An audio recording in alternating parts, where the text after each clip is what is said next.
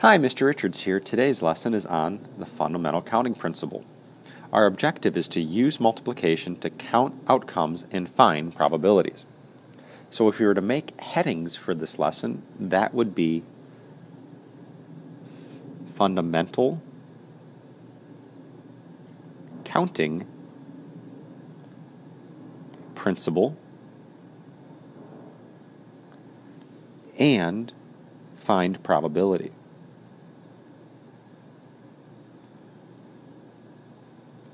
In our real-world link, Tyler wants to take a class at a community center. The table shows the class options he is considering. All of the classes are only offered on Monday and Tuesday. According to the table, how many classes is he considering? Well, there's 3 there. How many days are the classes offered? 2. Complete the tree diagram to find the number of different classes and day outcomes. So far with probability, to find number of outcomes in our sample space, we've had to make tree diagrams or lists or tables. So our classes were drawing, martial arts, and we can conclude that with dance. Our days were Monday and Tuesday.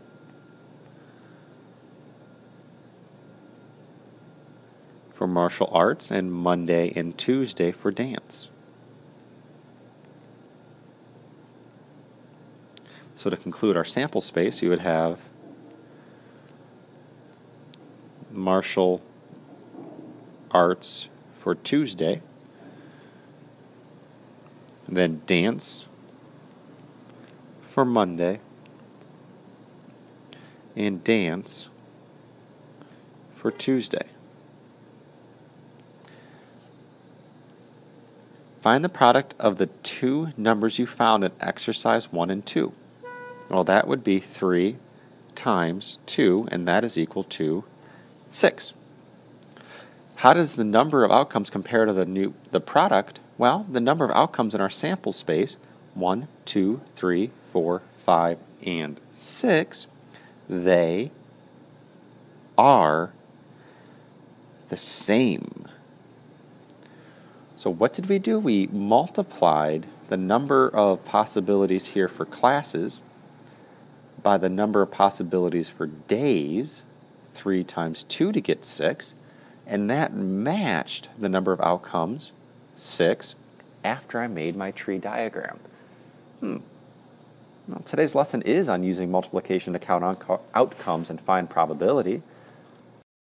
And so we have the fundamental counting principle. If event M has M possible outcomes, and event N has N possible outcomes, then event M followed by event N has M times N possible outcomes. You can use multiplication instead of making a tree diagram to find the number of possible outcomes in a sample space. This is called the fundamental counting principle. It's every student's best day in probability. Instead of making tree diagrams, instead of making tables to list all of the possible outcomes, we can now use multiplication instead. So our guided example 1, find the total number of outcomes when a coin is tossed and a number cube is rolled. Well, a coin has 2 possible outcomes. And so you can see where we have the coin has 2, a number cube has 6, and according to the fundamental counting principle, we can multiply 2 times 6 to get a total of 12 possible outcomes. And our check step could be making a tree diagram. When I flip the coin, I have those 2 outcomes of heads and tails. The number cube, I have 6, so I could go heads 1, heads 2, heads 3, and so on. And this lists our 12 different outcomes. So whether we use a tree diagram or the fundamental counting principle, we get a total of 12 outcomes for tossing a coin and rolling a number cube.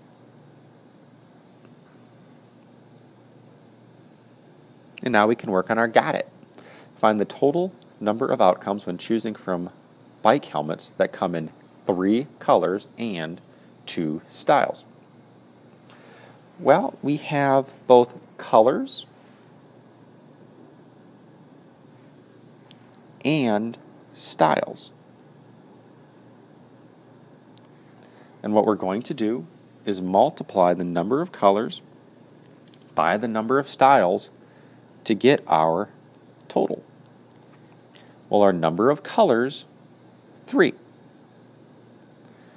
Our number of styles was 2. And so if I multiply 3 times 2, I get 6.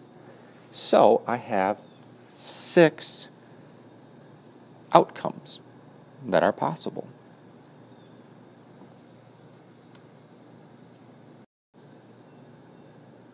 When it comes to finding probability now, you can use the fundamental counting principle to help find the probability of events.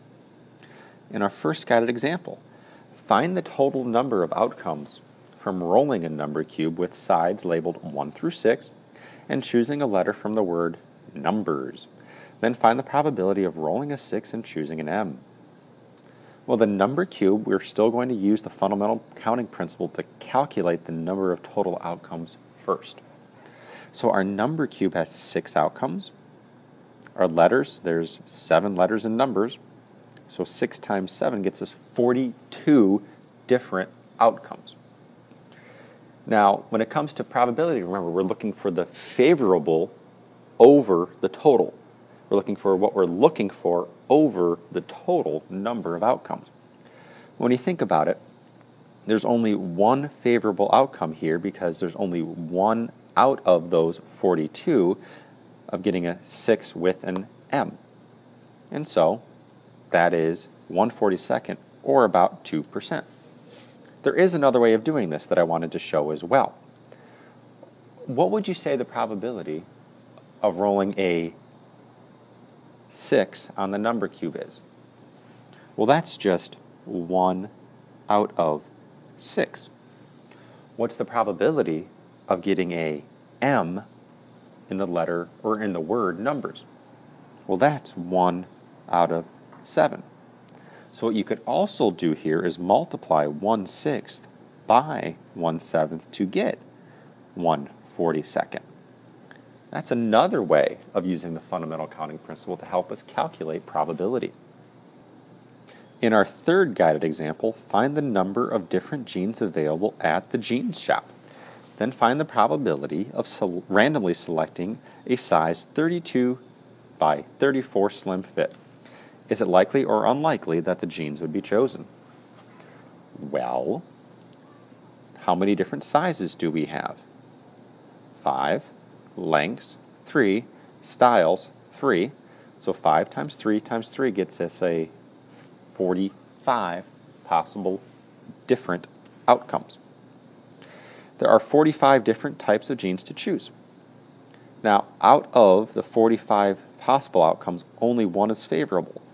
So the probability of randomly selecting a 32 by 34 slim fit is 1/45, or 2%, and that's very unlikely. And again, I do want to show you the other way of calculating this. If you're looking for the waist size of 32, there is a 1 out of 5 chance of choosing that. For the length, if you're looking for a 34, there's only a 1 out of 3 chance of choosing that.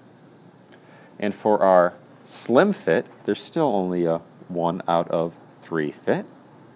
And so if you multiplied those 3 fractions together, you would also again get 1/45. So it's just another way of calculating probability. Thank goodness they didn't have skinny jeans on there. Anyways, 2 number cubes are rolled. What is the probability that the sum of the numbers on the cube is 12? How likely is it that the sum would be 12? Well, using the book method first, we have the first number cube and we have the second number cube. How many outcomes are there on the first? 6. How many outcomes are there on the second? 6. So 6 times 6 equals 36. And now when you think about this, how many different ways can you roll a number 12 on the number cube? Well, you have the numbers 1, 2, 3, 4, 5, and 6. 1, 2, 3, 4, 5, and 6 on the second. How many different ways could you form a sum of 12? Well, there's only one way. There's only 6 plus 6 to get to 12. There's no other way to do this. So this would be a 1 out of 36 chance, which if you were to simplify this is about 3%, which is very unlikely. Very unlikely. And in our last guided example for the lesson, a box of toy cars contains blue, orange, yellow, red, and black cars. A separate box contains a male and female action figure. What is the probability of randomly choosing an orange car and a female action figure? Is it likely or unlikely? First, find the total number of possible outcomes. There are 5 choices for the car, 2 choices for the action figure, so 5 times 2 is 10. There is one way to choose an orange car and a female action figure, so it's very unlikely, and it's 1 out of 10. And once again, if we were to take this apart, if we just look at the cars, there's a 1 out of 5 chance of choosing an orange car. And there's a 1 out of 2 chance of choosing a female action figure. And so if we were to multiply these together, you would again get 1/10. So just one more way of calculating probability here. And that is it for this lesson on the fundamental counting principle. I hope that you find it easier than making tree diagrams and tables to find outcomes and calculate probability. Good luck.